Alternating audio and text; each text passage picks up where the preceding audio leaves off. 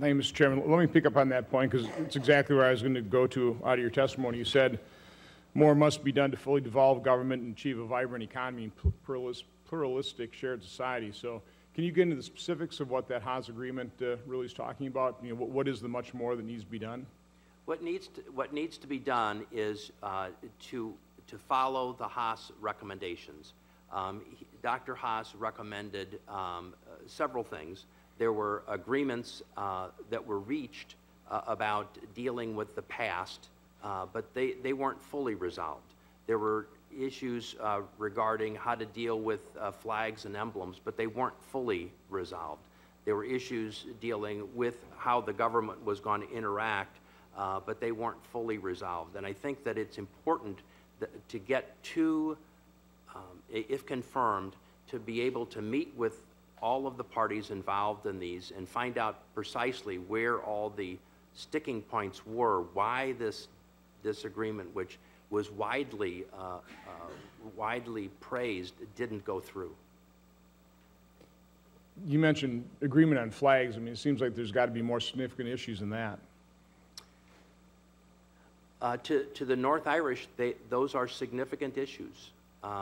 They have a resonance there that you or I may not fully appreciate or fully feel, but that it is very important to a segment of the population, and that has to be dealt with. Okay, well, I appreciate that.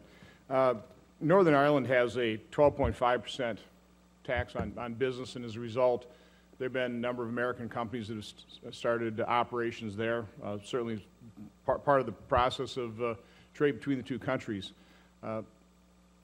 Certainly in the political realm here in this country, it seems like there's a resentment about that fact in some cases. I just kind of want to get your views on what do you think about that American investment in Ireland taking advantage of that 12.5% tax rate? I just want your views on that. Sure. I think you meant Ireland has a... Oh, what did I say? Northern Ireland. Oh, I'm sorry, Ireland. I think it's a little bit higher in Northern Ireland at the moment. There are a number of reasons why American companies have found Ireland to be an attractive place to do business in Europe. And those are some of the compelling reasons. It's an English-speaking country.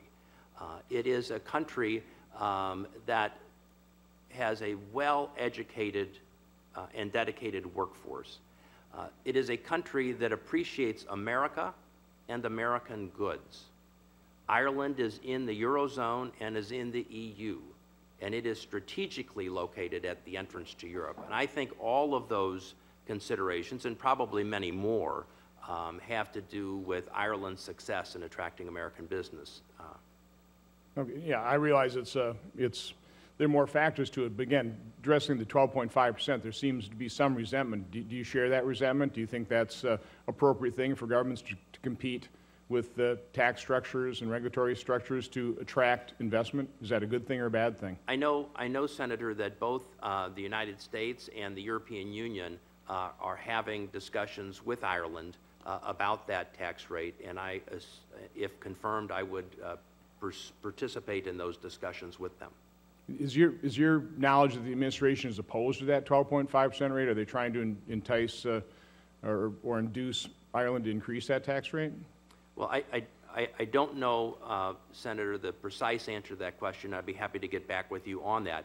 I don't know that the administration has taken a position one way or the other on another country's tax rate.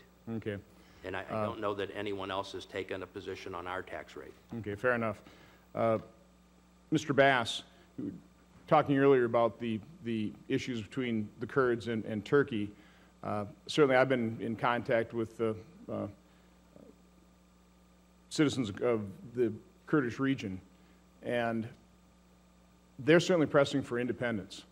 And reading in the press, it's sounding like Turkey may be more open to that prospect, even though they've been utterly opposed to it in the past. Am I reading that right? Is there a growing possible acceptance on the part of Turkey to have an independent state of Kurdistan? Senator, in our conversations with the Turkish government, they have continued to advocate the importance to Turkey and its interests of a stable, unified, federal Iraq, and we are continuing to work closely with them to try to bring that about. It's been very painful for those of us who invested parts of our professional lives in Iraq over the last 10, 11 years to see the recent turn of events. If I'm confirmed, I'll certainly continue to work to bring that result about in partnership with our Turkish friends and to stay in a close dialogue with them about their interaction and relationship with the officials and the citizens in the KRG. What are the current pressing issues between the Kurdistan region and the Turkish government? There's a variety of cross-border issues of interest. Obviously, the rebels in southeastern Turkey over the 30 years of their insurgency have crossed back and forth from northern Iraq. So the government of Turkey worked very closely with the authorities in northern Iraq to enable them to address some of those flows in both directions. There is quite a strong trade and economic relationship as a result of the KRG's increased self-reliance on its own resources, and there's an energy relationship between them as well. Can you speak to the transportation of oil from Kurdistan through Turkey, and what our policy is toward that, and really how Turkey's viewing that? We don't take a position on the merits of the specific sales. We have expressed to both parties concerns that the disputes within Iraq about legal title to that commodity may wrap those cargoes up in ongoing litigation once they're out. I think the most important thing from our perspective is to help stabilize oil exports from Iraq, to make sure those revenues are available to all the citizens of Iraq and shared equitably within a federal unified state. Okay, thank you.